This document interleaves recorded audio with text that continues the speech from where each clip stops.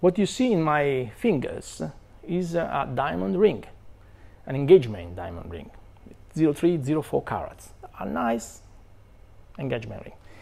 So, from the first moment I started to study diamonds, my first question was, where is this diamond from? Where is the diamond mine when this diamond came?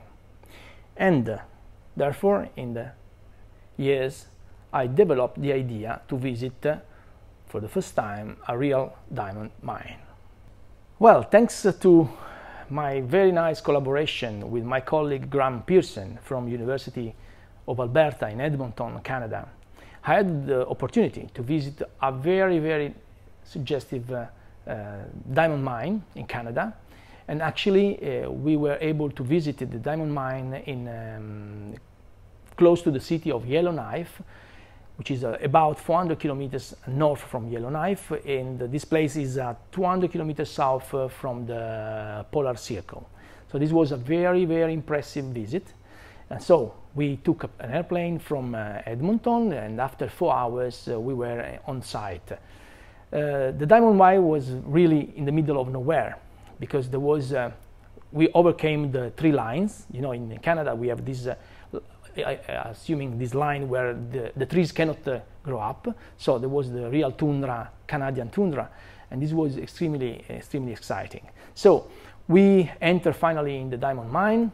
We get a ride from the geological boss from the diamond mine. Then we could visit the external part of the mine, which is let's say the outer part of the conical shape of the kimberlite, where they use the TNT to explode the rock, where they got a lot of diamonds around. So we first visited the external part, and when the inclination is too high, then they must escape some galleries all over the diamond mine, and then after this we went to visit inside the diamond mine. We visited the workshop where they prepare all the stuff, the tracks and everything at 600 meters.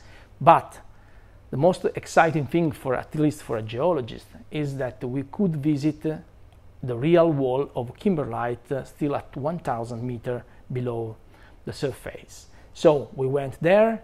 We had all our equipments for safety, for food, for water, because in any case you have to be careful if something happens. And then we were able to really touch with our hands the kimberlite. And so, you know, I was getting just crazy, because I could, with my lamp, check for something very brilliant.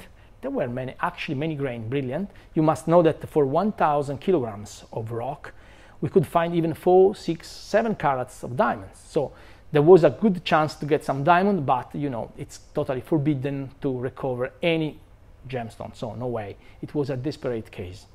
So finally, after visiting this 1,000-meter site, we came back to the surface and we visited the implant for the diamond recovery.